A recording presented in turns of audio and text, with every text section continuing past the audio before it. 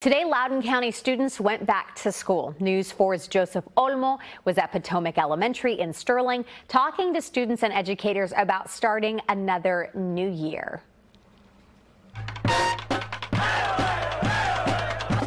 A school without kids has no purpose, so we want our kids back. We're so excited to see them again.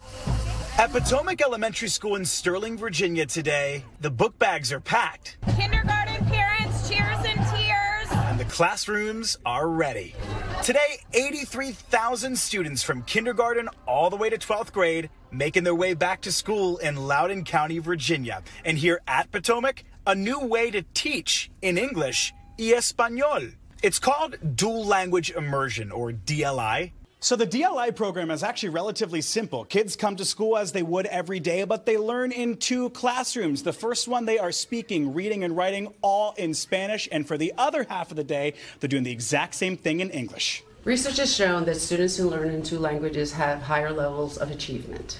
Being able to learn in two languages is a game changer for all children. Suzette Weiss is leading the charge with the new DLI program. She says learning in two languages allows kids to think critically, be more creative, and get better at problem solving.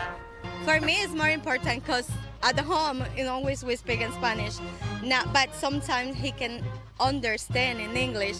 Now, in the school, he can understand a little bit more. Understanding a little bit more.